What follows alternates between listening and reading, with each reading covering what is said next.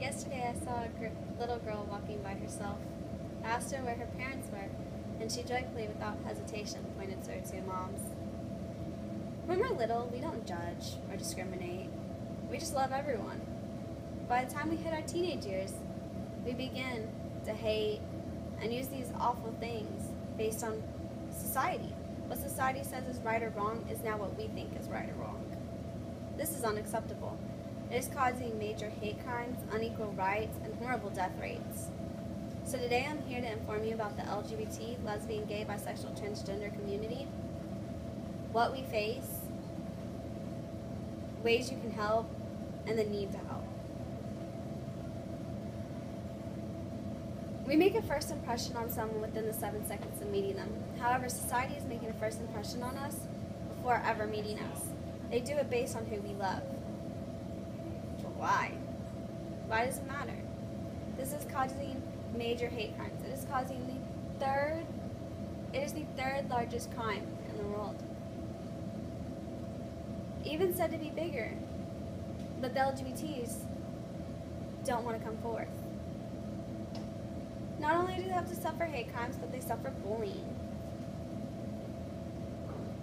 They're harassed at school and many other places. A 40-year-old waited for a long time to come out because of the bullying and harassment they experience. My friend in 7th grade came out and got queer written on her locker and was afraid to go to school for weeks. And if this keeps continuing, in the long run, we'll end up having several more death rates and horrible crimes.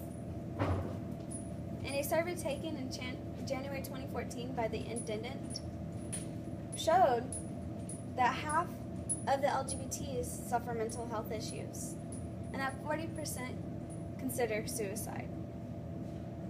We need to lower these statistics. They are said to experience drugs and alcohol and abuse it and cause hatred in the families. It hurts to know I actually know a mom who had so much bullying done to her for being gay that she in turn bullied her children. So all this could be stopped if we did at least 3 things. 1, open our heart. Stop judging based on what society thinks or what someone else thinks. Judge based on their heart.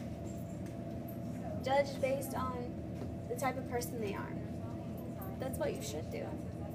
You could be losing your bestest friend if you chose to judge based on who they loved and what society says is right or wrong. Support them. But if you can't support them, don't say no. This is one of the instances where saying nothing is better than saying no. They need your love and support, especially from their families. More effects are done to gays that don't have support from their families than ones with support. So help support them. 3, stop using stereotypes and foul language. Saying the shirt looks gay or those people look like fags is putting a negative meaning towards gays and a negative stereotypes to gays, when gay actually means happy in the dictionary. So keep it along that path. Or it means gay. Stop putting that stereotype in there by using it for a negative term. Ways you could help the community as well as them.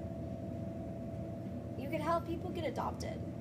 There are over 400,000 orphans without families. There's 153 million orphans in the world, and there's 2 million gays ready to adopt. Yet Catholic churches are shutting down all over the world because they'd rather have no one adopt than have a gay adopt. So they're hurting the children. And it's sad when you think about 50% of straight couples have kids unintended, where gays always have them attended. So let them adopt. Stop preaching to them. Stop trying to tell them that they're going to hell, because many of them don't believe they are.